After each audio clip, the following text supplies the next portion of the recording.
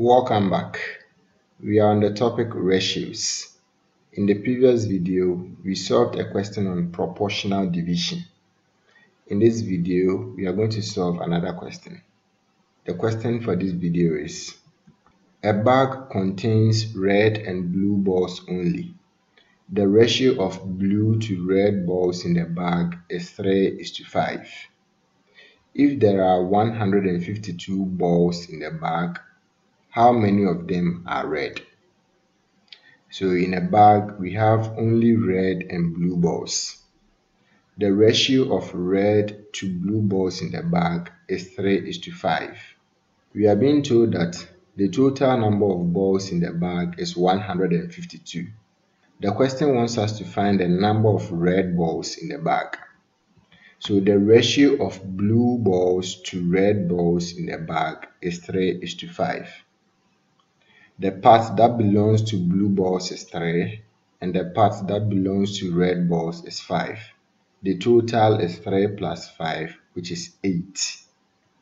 We know that the total number of balls in the bag is 152. We want to find the number of red balls in the bag.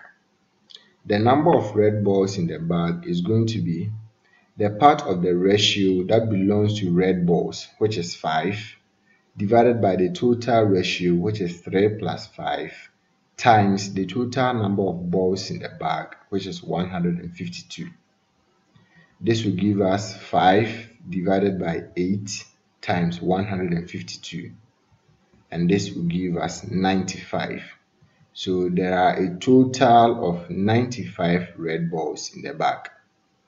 To find the number of blue balls, is going to be the part of the ratio that belongs to blue balls, which is 3.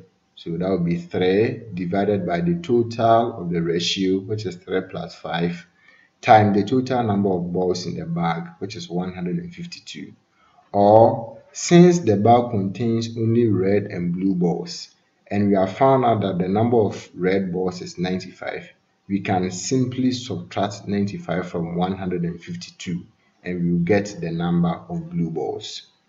So the part of the ratio that belongs to blue balls is 3. The part that belongs to red balls is 5. The total is 8.